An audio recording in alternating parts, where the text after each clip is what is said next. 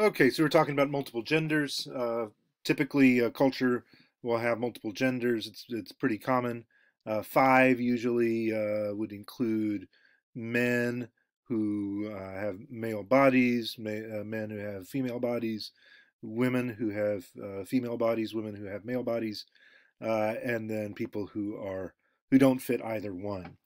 Intersex is a more technical term referring to people who have indeterminate bodies, neither male nor female, or both male and female. Making gender, how real people do real things. Uh, race is a biocultural construction. Race is a myth. There's no scientific support for the old quote unquote races of man. Negroid and Caucasoid and all that nonsense. It doesn't exist. When we talk about genetic variation, it's greatest in southern Africa.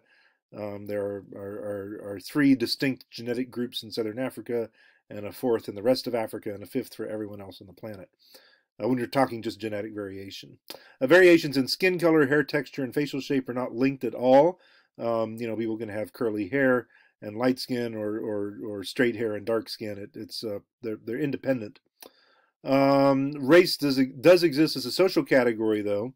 So to say that race is a cultural construction doesn't mean it's not real. It's a real thing. There are other cultural constructions like money or like power that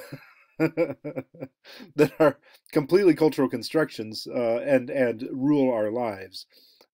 So just because race is a cultural construction doesn't mean it's not real. It is very real. It is a social category based on physical appearance. It is the interpretation of physical appearance, but that's not genetic. Your physical appearance may not reflect your genotype, right? We have the genotype, which is what your DNA codes for, and then we have the phenotype, which is what gets expressed. And so because we have dominant genes and recessive genes, sometimes what we see on the outside doesn't reflect what's on the inside. So that's why we say it's not a genetic thing what you look like. It's a much more sort of random and culturally determined to a certain extent how you are read by the people around you. How that appearance is read. It's going to change wherever you go. Maybe, it's very possible that it changes depending on different contexts because it's a social category. Goodness. So slavery created race to facilitate inequality. Slavery, America didn't used to be so much determined by racial constructions. However, because we had slavery and we had white settlers distinguishing themselves and being distinguished by black slaves, then that created racial distinction in really complicated ways in the United States. And this was done in order to facilitate inequality. Sustained inequality has reproduced race biologically and economically. So today you find extreme differences in wealth, in healthcare, etc., between white and black, for example. That doesn't have to be there. People aren't that different. It's a social reality that's been created due to years and years and years, decades with slavery, with redlining from the 1930s to the 1970s, continuing educational disparities, implicit bias of all kinds of people, expecting black people to behave in certain ways, and then reacting according to that expectation rather than their actual behavior. Again, we have beliefs, behaviors, and structures. We have beliefs about how people are going to act, and then we behave, for example, pulling out a gun and shooting them instead of just sort of letting them continue to jog or whatever. And then that produces these structures, the prison industrial complex or educational prison to school to prison pipeline or whatever. That is institutionalized racism without racists. So we can have people who are not racist people at all, people who are thoughtful and kind to everyone. But because of these structures that have been built up, it just reproduces the negative outcomes for non-whites in this country. Moving on to superstructure, superstructure morality, being ethical makes you human. I wanted to reinforce the idea that sex gender is a composite. Remember that one there? Sex and gender is a composite of 6 components. That's important. Don't know if I did that before. Superstructure. Morality, being ethical makes you human. Is there something like an ethical, universal morality? Maybe we can say that just to harm is wrong. It's bad to hurt people. That's sort of a universal. Human nature and political presuppositions.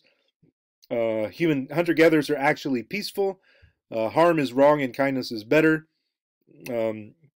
We have natural tendencies among hunter-gatherers toward empathy, altruism, justice. There is cultural variation, however. There are 3 basic values of autonomy, community, and divinity. And so depending on your culture, you may tend more toward, what is morally right is what leads to autonomy, that is freedom, or what is morally right is what leads toward community, that is social solidarity, people looking out for one another. Autonomy being people being free to make their own decisions. And then the third one, people may say that, basic morality is toward divinity, toward being more holy, or toward defending holiness, the holiness of God against threats. Unlike most human beings around the planet and throughout time, Americans are weird. And this is important. This is important to remember this one. Americans are Western, educated, industrialized, rich, and democratic. So we live in a society that is Western, that is educated, highly educated, that is industrialized. So the economy is based on cash, incomes, and professional training and productivity and all that. It is rich. Americans are 10 times above the global average for wealth. And then it's democratic. So Americans can influence their government in ways that most people can't around the world. Foundation of morality and emotions. We have instead of belief, it may just be emotion. Instead of reason, emotion. So we have an intuitive response of disgust, and then we justify that disgust through reasoning out why we felt that way. Basically, there's 2 contrasts here in America: utopian liberals versus tragic conservatives. The American utopian liberals believe that humans are basically good and laws can be unjust. The tragic conservatives believe that humans are basically evil and laws keep us from our natural chaos. So laws are good things. Dynamics of culture. Looking for the cool, always trying to figure out what is cool. Symbols are not totally controlled by the user or by the interpreter. Symbols are intersubjective. They are created. The meaning is created in a shared fashion between the person using the symbol and the person interpreting the symbol. A taste and distinction. We have 3 different forms of capital: economic capital, which is money; social capital, which is friends or social networks; and cultural capital. This is the knowledge of cool. What is cool? What is good? What is right? What is the best thing to do and to buy, especially?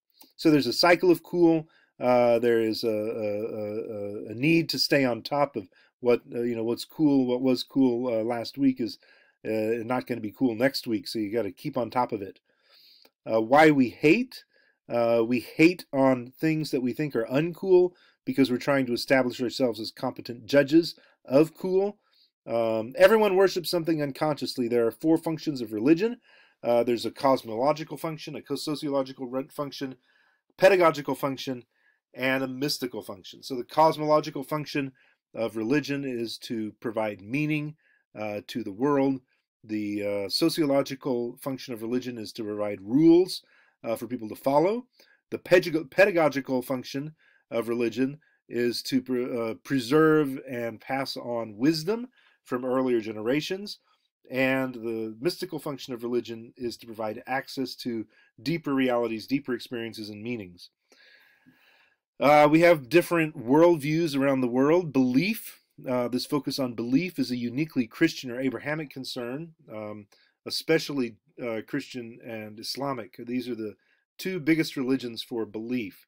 Many other religions, maybe even most other religions, don't have this emphasis on belief, that if you've stopped believing in the faith, that you're no longer a member of the religion. I'm going to stop here and come back, do one more video, and then we're done.